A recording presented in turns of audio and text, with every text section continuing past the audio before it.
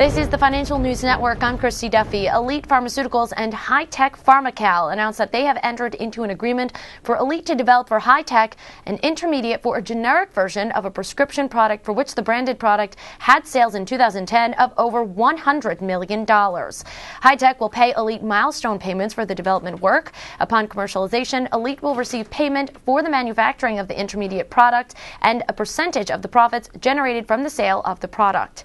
For further updates, stay tuned. You're watching the Financial News Network. I'm Christy Duffy.